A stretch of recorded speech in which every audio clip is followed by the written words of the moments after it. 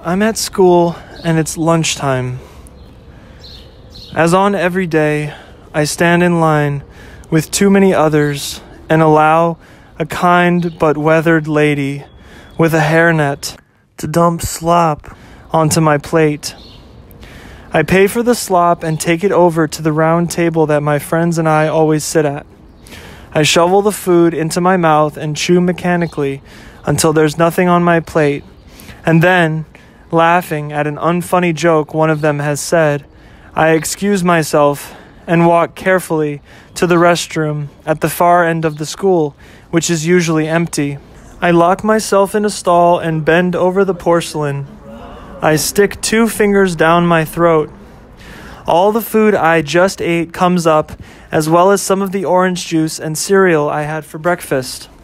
After it's all out, I feel much better, and I go limp a bit because I feel so good. A voice comes into my head, a voice I know too well. It says, "Why don't you kill yourself, Anya?"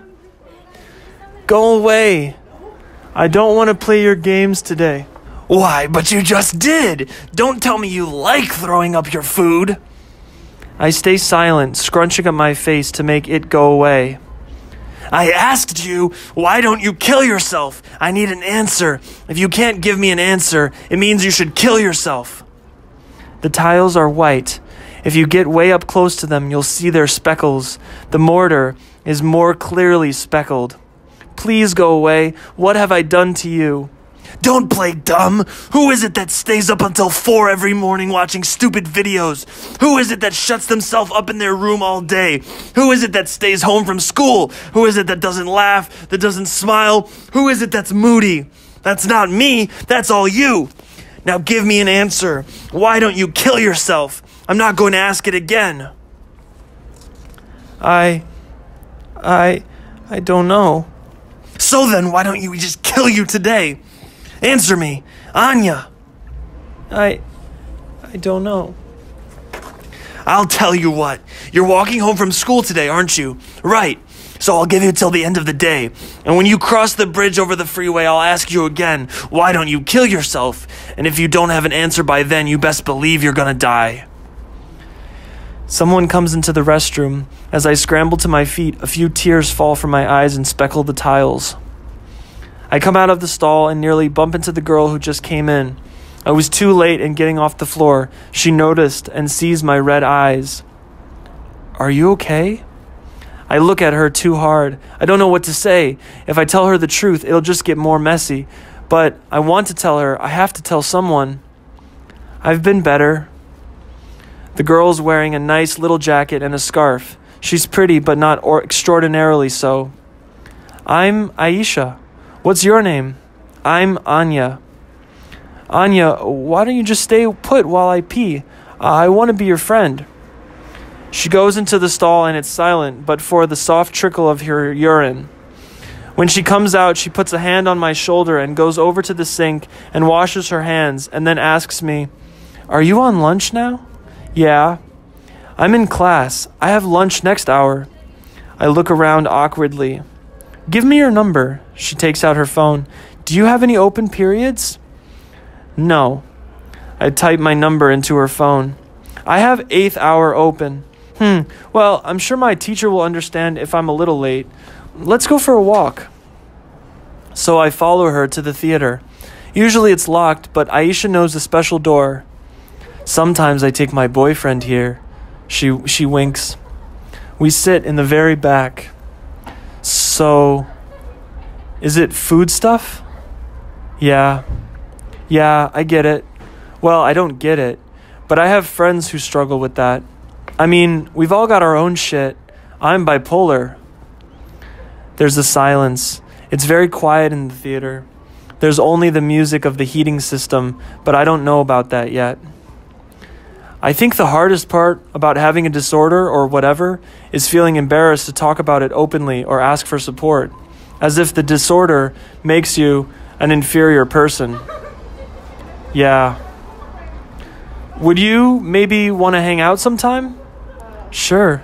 When? We could go to the library and study. What grade are you in? I'm a sophomore. Oh, I'm a junior, so maybe studying wouldn't work that well. Well, we could just go for a walk or go to the art center or go to the pool at the Y. Sure, Aisha, just text me. Are you going to be okay? I don't know.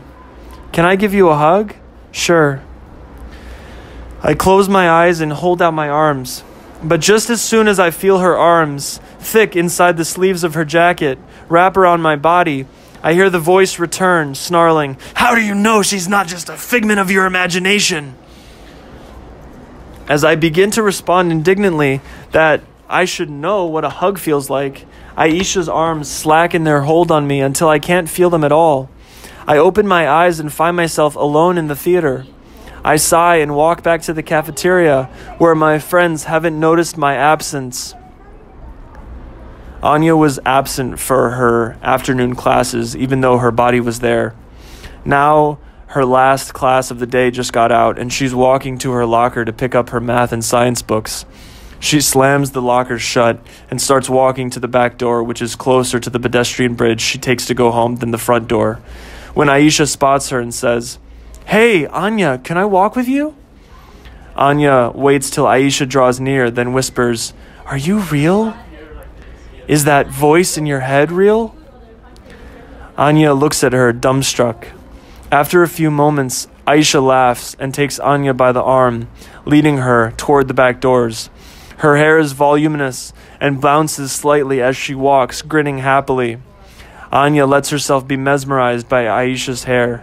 Her crazy thoughts fade to a soft static. It's gray outside and there are kids milling about, laughing, skateboarding, flirting, and the like. When we get far enough away from everyone, Aisha turns to me and, in her bubbly voice, says, "But you know, the question your voice keeps asking you is valid. Why don't you kill yourself?" I stop in my tracks, looking at Aisha with a horrified face. She laughs. "Come on, don't be like that. Let's keep walking. I'm cold." But I don't know if I can trust her. She grabs my arm and pulls me along. "What? Why are you scared of that question?" Because I don't have an answer." "Well, until you figure it out, that voice is going to keep tormenting you." We're at the foot of the bridge now. I can hear the roar of the freeway. I raise my voice to say, "Well, how would you answer that question?" Aisha looks at me with a friendly smile. "Let me tell you a story. Once I was a little girl, living in a bad neighborhood in Chicago with my mom and no daddy. Well, later, when I was like 10, my mom finished her degree and found a nice man and they moved up here, but back then it was bad. We didn't ever know if we'd make it to tomorrow. Well, one day I was out playing and I found this purple glass bottle lying on the ground, and I'd never seen a purple glass bottle, so I picked it up. And there was nothing really in it, just some dust and stuff, and it didn't really smell like anything, so I took it home and put it in my room on the windowsill. Except my mom and I were sharing a room then, because we only had one bedroom, and it was nasty in that apartment. Sheesh!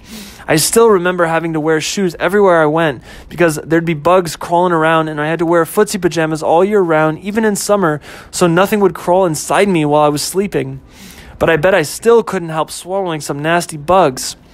Anyway, I put this purple glass bottle on the windowsill, and one day I found a rose, a white rose, on the street, and I think it had been stepped on, but I still thought it was nice, so I picked it up and brought it home. And I took it home and put some water in the purple glass bottle and put the rose in the purple glass bottle, and I replaced it on the windowsill, and it looked nice. Then one day I was walking down the street coming home from school, and I found this nice rainbow bracelet. You know, the kind with the little beads in different colors? And I thought it looked so nice, even though it was a little dirty. So I took it home and glued it on the front of my purple glass bottle with the rose in it. Well, not long after that, my mom noticed the purple glass bottle with the white rose and the rainbow bracelet, and she told me, "Aisha, that's so nice. Did you make that?" And I said yes, and we both stared at it for a little while, and my mom put her arm around me, and I could tell that she was really tired. And I felt a little sad that my body was too small then for me to really hug her and give her a lot of love. And then, not long after that, my mom was chasing around a little mouse, trying to kill it with a hammer, and the mouse climbed onto the windowsill and knocked down the purple glass bottle, and it fell to the ground and broke, and the water spilled out, and the rose which by then was turning kind of brown, lost most of its few remaining petals, and the rainbow bracelet sort of broke off. Well, it didn't really break off, but the parts of the bottle that it was glued to broke off, so it basically broke off. So I went and got a towel and cleaned up the water, and my mom gave up trying to kill the mouse and cleaned up the pieces of the purple glass bottle with a broom, and took me to the corner store, where she bought me an ice cream sandwich and a bottle of tea for herself, and we sat on the bench of the bus stop together until we finished our snacks, and then we walked home, and my mom read a Dr. Seuss book to me, and then we went to bed. We're halfway across the bridge. Aisha had told the story very quickly. I look at her and say, "Sorry, but why did you tell me that?" When Aisha looks at me, her face is changed. Now she wears the mask of Elof the meth head, with his cheeks all pockmarked and sunken, with missing teeth, and with desperately fiending eyes. She cackles and growls in the voice. "No! First you tell me why you shouldn't die right now!" I try to run away, but the distance to the other side of the bridge grows in proportion to the extent of my hysteria, such that after a few minutes of breakneck running, I collapse at Aisha's feet, still in the middle of the bridge. All the students who normally walk the bridge have seemingly disappeared. I don't know what's going on. She kicks me. "Get up!" I look at her from the ground. The concrete is the standard light gray, almost beige, with a bunch of different colored shards sticking out of the surface. The clouds are too thick to distinguish any one cloud from one another.